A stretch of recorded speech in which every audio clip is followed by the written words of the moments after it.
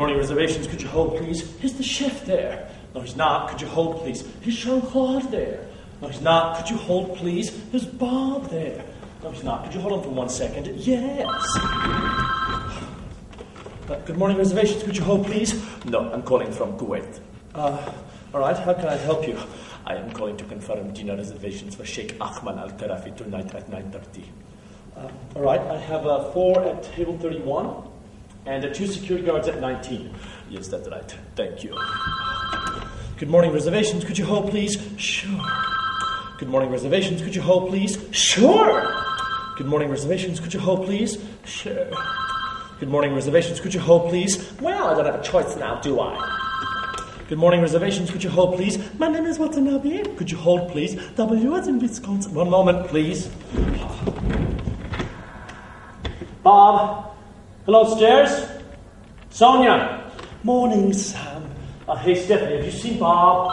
No, but when he comes in, will you let him know that there's a photographer from Gourmet magazine who's been waiting for the chef since 8:30? Okay.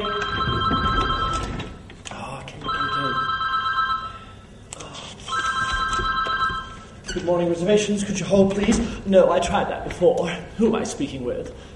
This is Sam. Sam, darling, I didn't know you were still working there. It's Bunny Vanderveer. My husband is Dick Vanderveer. Ah, hi, how are you? Oh, well, we're exhausted. We've just come back from Tibet. Now, look, I know it's last minute, but Mr. Vanderveer and I would like to come in tonight with our good friend Philip Johnson, and we can be very flexible, anywhere between, say, 7:30 and 8 o'clock.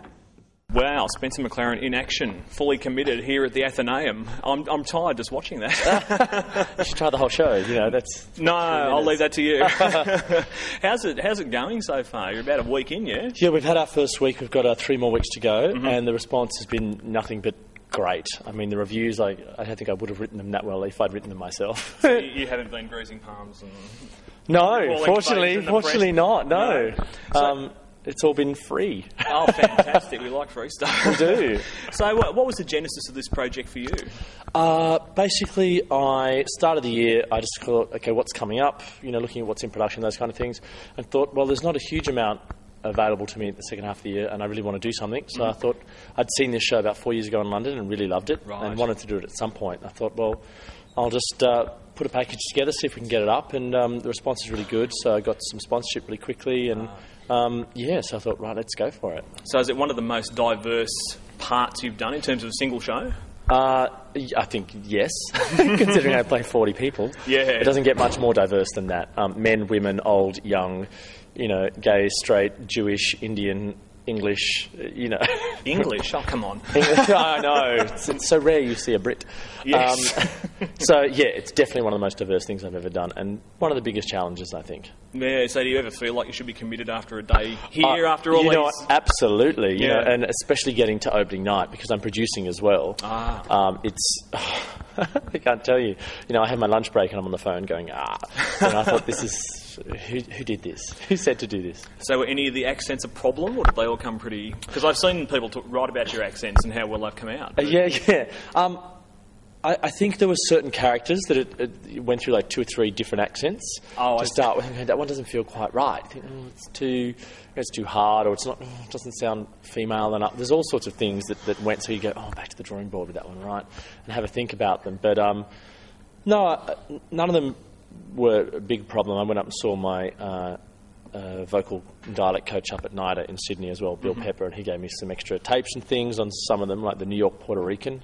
I don't know any of those, so I thought I'll have to go and find niche, that. Yeah, which is there's a full community called the New Yorican community that you just kind of go, what?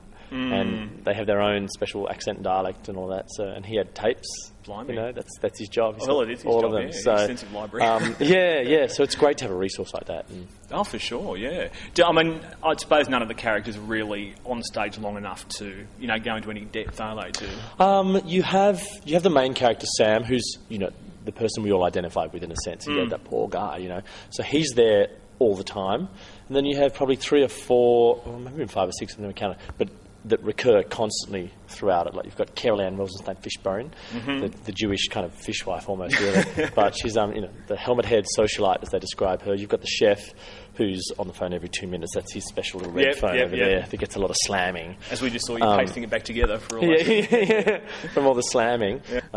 Yeah. But you do have probably 5 or 6 you really get to know quite well. So, I mean, have you made a conscious decision to make it different to what you saw in London? Well, the only thing I could remember about London is that I was just awestruck at this whirlwind that happened.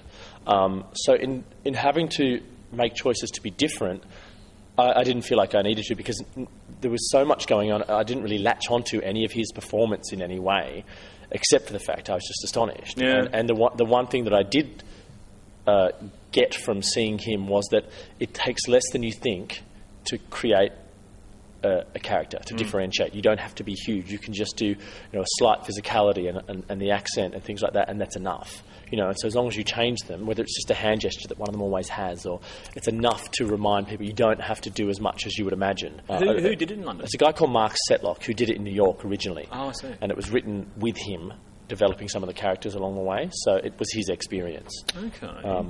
And by Becky Mode, who wrote a lot of stuff for Cosby Show as well. Oh, yeah. So, fabulous. Good vintage then, yeah?